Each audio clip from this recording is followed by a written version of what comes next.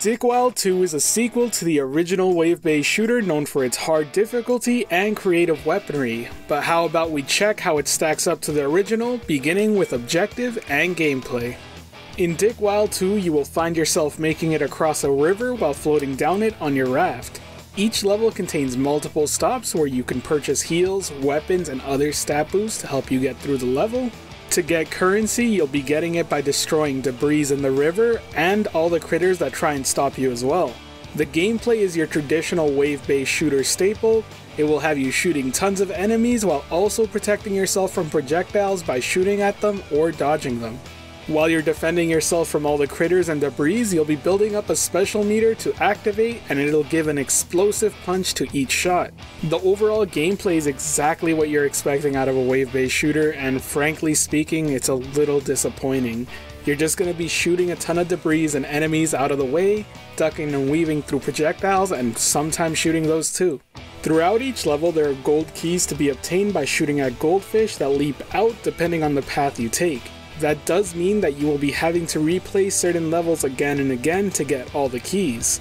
The keys themselves are used for progressing and unlocking boss levels at the end of each world.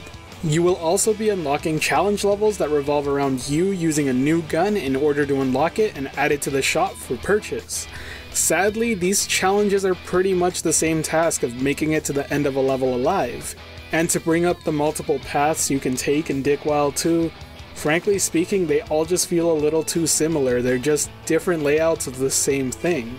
So it doesn't really add too much to the replayability, at least not for me. Next up, let's start talking features and content. Dick Wilde 2 features 3 worlds separated by 6 levels, 4 challenge levels, and 1 boss fight each. There are a total of 4 categories of weapons: pistols, submachine guns, shotguns, and plasma guns. Each category has multiple variations as well, but sadly, they kind of lack the original creativity from the first Dick Wilde.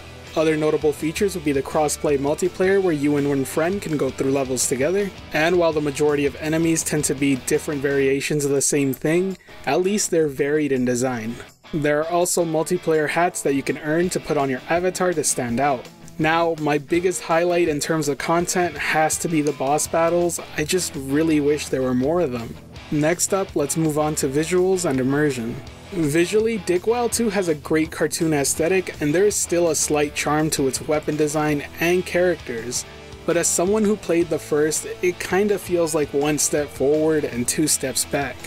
Gun design is good and fun looking, but nowhere near as creative as it was in the original.